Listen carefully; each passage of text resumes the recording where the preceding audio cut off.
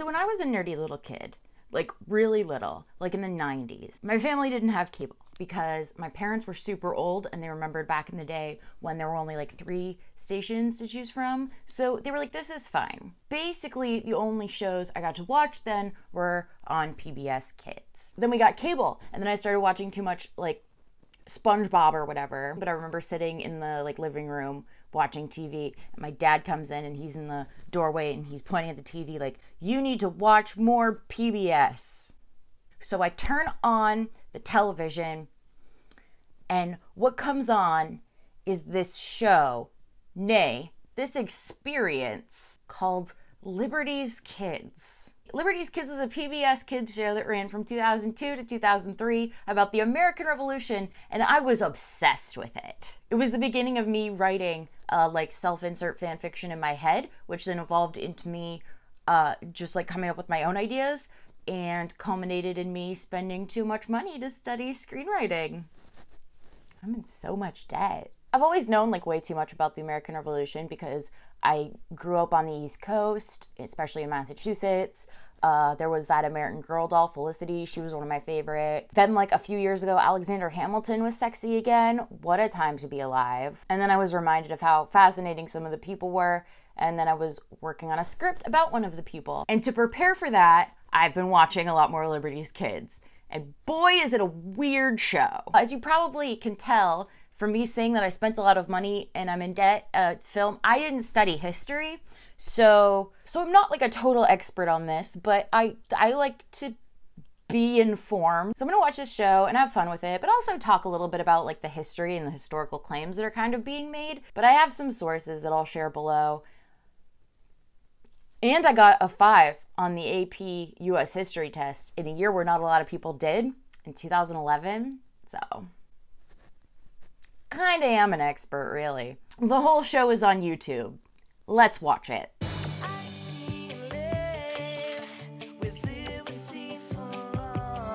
Do you recognize that singing voice? Because that's Aaron Carter, who apparently has been having like some drama with his brother or something. I don't know.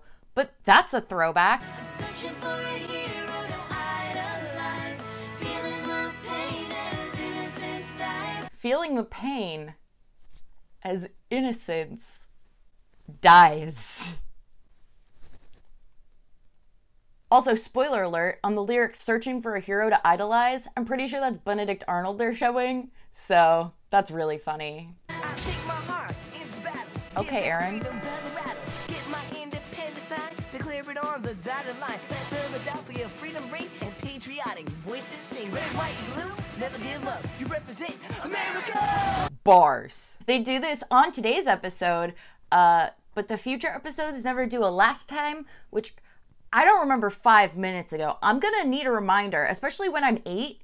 Dearest mother, I can hardly believe it's been a fortnight since I bade you all farewell. Okay, so this is Sarah. She's from England, but she's coming to stay with Ben Franklin and his friends in the colonies. She's waiting for her dad to get out of the wilderness, and she talks about his locket. That'll be important later.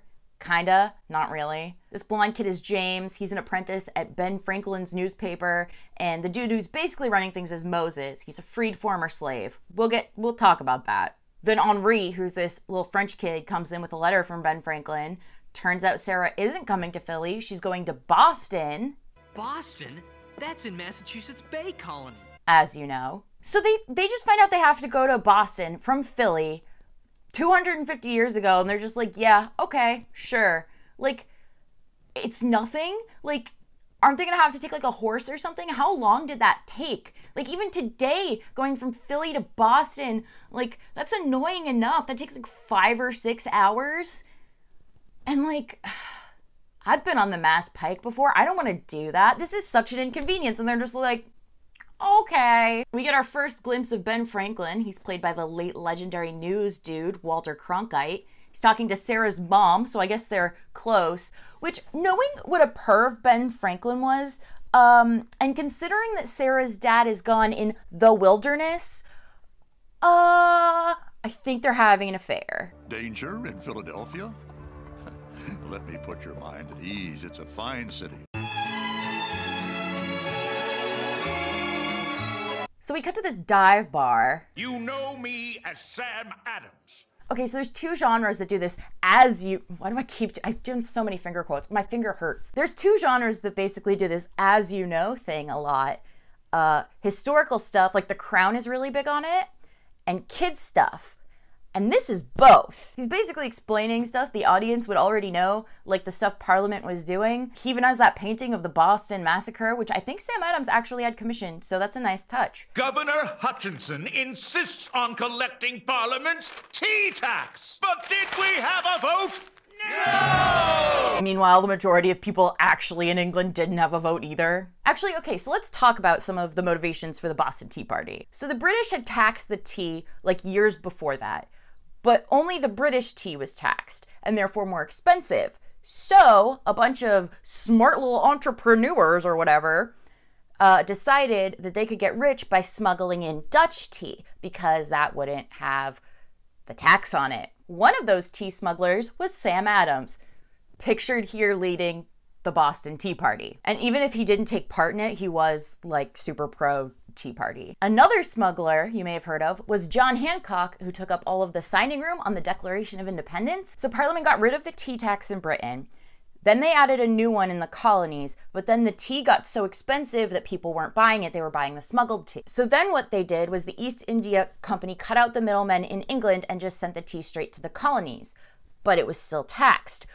But it ended up being cheaper than the smuggler's tea because it didn't go through all of these channels. So the tea that they were getting was cheaper, but these smugglers were obviously upset that it was encroaching on their business, so they riled people up by saying, hey, we didn't have a say in this taxation. Kill a couple birds with one stone, you know, because they probably were upset that they didn't have a say in their government, but really it was about their business. These motivations are definitely not above criticism. So Sarah just happens to be on the ship with all the tea, which is weird because I thought the whole point was that the tea didn't stop in England, but okay. Anyway, it's bad news for her because this was before white male Bostonians had the socks and the pats as outlets for their toxic masculinity, so they're just gonna like destroy this ship. Moses low-key calls out the Tea Party's cultural appropriation. A mohawk with yellow hair? And James was like, sick. BuzzFeed is totally gonna buy this story. We're just after the tea! Twitter watching beauty gurus on YouTube. Okay, so James wants to get the story. So he goes below deck, even though clearly everything is happening above deck, because that's where the tea and the water you throw the tea into are. So, like, if you wanted the story, you should just stay there. But anyway, he runs into Sarah. She hits him because she thinks he's gonna hurt her, and... Disgraceful. The tea is private property. This is so uncivilized. Destroying private property to protest in America? And that's how America was founded. Show over. Boom. Done. The army's coming, so they all have to jump out of the ship, but as they escape, Sarah's locket gets taken by a redcoat. Oh no! It sinks to the bottom of the Boston Harbor. That's gonna be important later. Kinda. Not really. So they're out past curfew, and like nobody's commenting on how Moses would be the most screwed if they got caught, probably, right? These kids are like, oh, but they saw our faces. But Moses is a black man outside at night, past curfew, in a city overrun by redcoats. Check your privilege, kids. Even if you don't like the laws, you can't just ignore them. That will lead to chaos. But what if the law is unjust?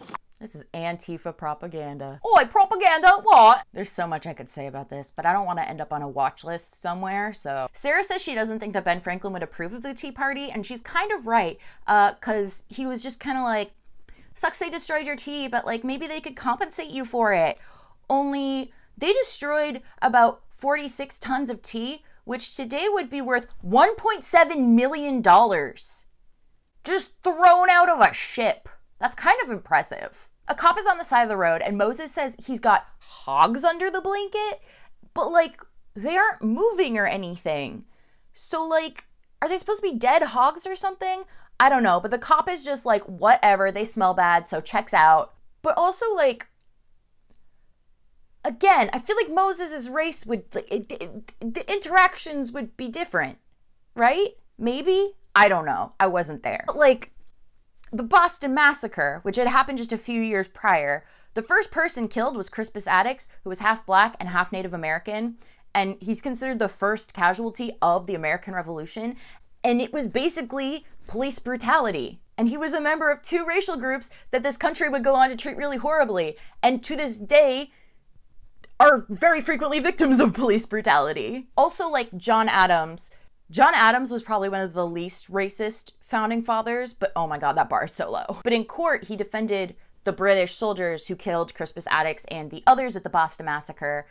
And his defense got kind of racist, but also just really weird, saying Attucks in particular had undertaken to be the hero of the night and showed mad behavior even though he was unarmed. He also accused the crowd in general, like, well, it was a bunch of black and Irish people and saucy boys, which, what? Moses knows of Phyllis Wheatley's poem, so he just stalks her, which is super inappropriate. Okay, so Phyllis Wheatley. She's really kind about her slavers in this show. Mrs. Wheatley helped me learn to read. Not just English, but also Latin and Greek. The Wheatleys have helped me greatly. They even sent me to London. And she kind of downplays, you know, the horrors of being a slave, which scandalizes Sarah. But unfortunately, Phyllis Wheatley in real life had some kind of like Stockholm syndrome-y views about her enslavement. She has this poem called On Being Brought from Africa to America. It's very, well, I'm a Christian now, so I won't go to hell, so my abusive mistreatment and kidnapping is totally fine, which is like really sad. It's really heartbreaking to read, honestly. But as a person who wants to make media, I would then worry about the implications of having a slave character say that on a children's show, be so nonchalant about it, because I feel like that could give off a certain implication. I mean, I know that it really happened in this particular case, and I'm not saying that we should like lie or anything, but what effect does it have on its audience when one of the first slaves, who's not a former slave, like who is currently enslaved that we see in the show, is just kind of like, yeah, it's no big. It kind of feels like we're downplaying it a bit.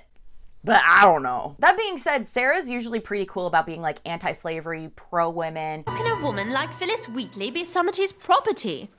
It's outrageous. Am I the only one who sees this? She calls out some of the founding fathers on some of these things in future episodes, which is like cool. It's really cool to see on a children's show though too, because we don't usually, like here in America, these figures are basically worshipped. So for the show to even just critique them even so gently is kind of like, huh, whoa, you know? Okay, so speaking of slavery, we get Moses's backstory, and it is a lot more, goes into the horrors of slavery. He was kidnapped as a child from Africa and sent over to Virginia, and those journeys were bad. Sorry, I don't have words for how bad it was. Like, they were really bad. It was called the Middle Passage. It was the part of the triangular slave trade where the Africans were forcibly brought to current day US, and they were treated so horribly. They were crammed into ships. They were fed only 1 meal a day. About 15% died on the sea alone, and about 2 to 4 million African people died as a result of the slave trade. It was horrific. Moses was lucky. He was able to learn smithing and got some compensation, so he was one of the slaves who was able to buy his own freedom. I'm not sure how common this was, but apparently 42% of free black people in Cincinnati, Ohio in 1839 had bought their freedom. The source I got that statistic from also has some really interesting stories from slaves who bought their freedom. And a lot of the time, these people also like bought their family's freedom. So that's in the description if you're interested. Traveled to Philadelphia. There, I learned to read and write and was offered a job by Dr. Franklin, a man who hates slavery as much as I. Okay, yeah, let's talk about this. So Ben Franklin once owned a few slaves, and at that time he was under the then common racist misconception that Black people inherently couldn't be educated. And apparently if you can't be educated, you can be treated like objects. But then he saw some African kids getting educated, and he was like, oh, never mind, I guess. Which, like, Ben, you're supposed to be a man of science, like, and yet you didn't think to test or fact check this very testable idea that Black people couldn't be educated. But you had time to fly kites in thunderstorms. But you fly a kite in a thunderstorm, but you won't Oh my God. He was still a very cautious abolitionist and was like a centrist about it, all both sides. And he mostly argued by saying that slavery doesn't make economic sense, but some people say that that's the only kind of argument a slave owner would listen to because they obviously weren't stopped by the immorality of it. But still, like, Ben Franklin wasn't some super cool hardcore abolitionist. And neither was Alexander Hamilton. I believe America's struggle is like my own. The colonists consider themselves enslaved to a master they did not choose. I can't tell how, like, bad this is, because on the one hand, to compare the oppression of, like, full-on slaves who were owned to people who are just subjects of, like, a bad government, it feels pretty yikes. But on the other hand, there were people like James Armistead, who I really want to cover the episode of.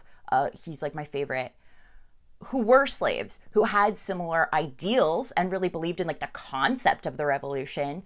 But as we know, at the end of the day, when these white dudes were fighting for life, liberty, and the pursuit of happiness, it meant for only them, for like white land-owning dudes. Sarah's calling out the racist hypocrisy, and she's like, well, I'm stoked for Ben Franklin to get here and set everything straight. But Ben Franklin is on trial in England for being a traitor.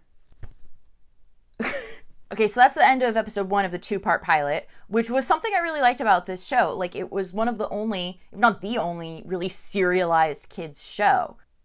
It's also cool because we get to jam out to the theme song again. I'm looking at life through my own eyes. I'm searching for a hero to idolize. Feeling the pain as innocence dies. Sarah's like, that party sucked, Mom. There was so much cultural appropriation going on, and I low-key got kidnapped, and I didn't even get drunk. Back at Ben Franklin's trial. Your Honor, he spilled the tea. Also, I don't think trials look like this. What kind of courtroom setup is this? Is this for real? England, is this what you do? Perhaps I need to remind you, a rope is the proper reward for treason. So yeah, this PBS Kids show just had a character threaten to execute another. Fun. There's Redcoats staying at the Wheatleys with Sarah, and James is so oblivious because that's high comedy when you're 8. The reason they're there, by the way, the soldiers, is because of this thing called quartering, which was where soldiers had a right to just crash your place and make you do stuff for them, I guess. It's why we have that one random amendment that says the troops can't do that, like the 3rd or whatever. James is like, you can't blame me. I'm an orphan, and some orphans use disrespect to cope. I am outraged too. This spy was too smart. Take a shot every time Henri has a food-related joke, but don't, cause you'll die. We hear Henri's tragic backstory. His parents were indentured servants, but they caught the plague? That plague? Okay. So the captain kidnapped Henri, and he had to pay his parents' passage. So yeah, this show has multiple instances of human trafficking in it, and death threats. No wonder I'm so messed up. Update, apparently Elon Musk wants indentured servitude on Mars, so don't catch the plague on the SpaceX. James talks about their rescue mission on the way to pick up some, like, ink or whatever. Then I wrote to Dr. Franklin and asked to have Henri work in the print shop to pay for his room and board. Which I think is still child labor, and maybe not great. Phyllis Wheatley sends James to a friend's place to go print some stuff, but it's Sunday. Today's the Sabbath. The Lord's Day. And Chick-fil-A is closed on Sunday, but Phyllis gave us a key, so why was that ever an issue? So they sneak in to quickly print the story, but Moses accidentally starts a Rube Goldberg machine that wakes the Redcoats, and they're like, "Oi, it's 10 p.m. Do you know where your children are?" I'll bet they're the same brats who got away during the tea riot. The dude from the Tea Party just knows it's gonna be them. We learn James's tragic backstory, and if only his parents had one of Dr. Franklin's newfangled lightning rods, he wouldn't be the kind of kid Batman would adopt. Wait, is Ben Franklin the Batman of this universe? Orphan collecting? Check. Ultra rich? Check. Influencing historical events? Check. Furries? Probably. Yeah, Ben Franklin is Batman.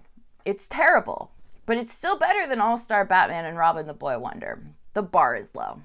Sarah's sad she lost her locket, and her and James have a moment. Okay, we're back at Ben Franklin's trial. The prosecutor calls him a traitor again. Like, dude, get on with it. I will casually pepper in that he's the postmaster general. He be stripped of his position as postmaster. Exposition. Ben gives some long speech about how he's actually not British, he's American, and everyone's super scandalized, but Sarah's mom thinks it's hot. Yeah, they're having an affair. The soldiers see Henri and James putting up agitprop, but they do a barrel roll away from the haters, and even though Henri is screaming the entire time, they don't get caught. The Redcoats eventually come back to their place, and Phyllis Wheatley says she was just giving them a tour of where she prints her poetry, and she recites it with angelic music in the background. Descend to earth, there place thy throne. And they're like, yeah, no, we're still gonna have to see the posters. But like, wouldn't it be smarter to investigate the printing press? Because they admitted to being there, so if you find any propaganda, propaganda, what? Then like, you've got them. The soldier appeals to Sarah's patriotism because her dad would want her to be a snitch, but she gets them to give up by being hospitable, and she even throws one of the posters in the fire. And James is like, thanks. She's like, okay, you need to go on Queer Eye. And he's like, it'll be fine. I'll turn you into American. By the end of this show, you will only eat cheeseburger. They're back in Philly. Sarah's writing her mom another letter, like, cut the cord already. Apparently, Ben Franklin is no longer Postmaster General, which did happen, but he was in England for a lot of it anyway, and at least he avoided prison or the rope. And grand romantic gesture, they made her own locket out of James's gold ring. Like, damn, that's really romantic, but also, like, kind of strong. Like, you just met this girl. Chill out, kid. You're, like, 14. And that's the show. Was I wrong about anything? Probably. Let me know. Yeah, like, one of those history teachers who also has a YouTube channel is probably gonna come for me. I look forward to it. But I want to make another one of these videos on some other episodes of this show because I just think it's fascinating. And it did really shape, like, my creativity, I guess you could say. This video gets 1 like. That's 2 or 11. This video gets 1 like. I will make a part 2. So be sure to smash that like button like it's a crate full of tax British tea. I would like to know what you think of this show. What do you think of my analysis? If you could call it that. I'm just fascinated by how this show handles various issues, especially within this episode. Leave your medium well takes in the comments below. Also, if you like learning and fun things, you should check out my sister's podcast, Will We Make It Out Alive? They talk about bees and poop and environmental restoration projects and GIS, and I made some YouTube videos for them, so go watch that and go check out their podcast. Thank you for watching. Most APUSH teachers like stopped around like 1960 or didn't get far enough from what I heard from people who went to other schools, but my teacher was fantastic and very thorough, and she covered everything. We even had a whole project about Nixon and his like effectiveness or relationship to the media or something like that. And then the APUSH test day came, and there's a section where you have to write an essay and incorporate some documents, and the question for our year was all about Nixon, and you could feel in the room, like we couldn't say anything, but if we could, everyone just would have been like, yes. And so I aced it, and I think most of our class did, so that was fun. That's my story.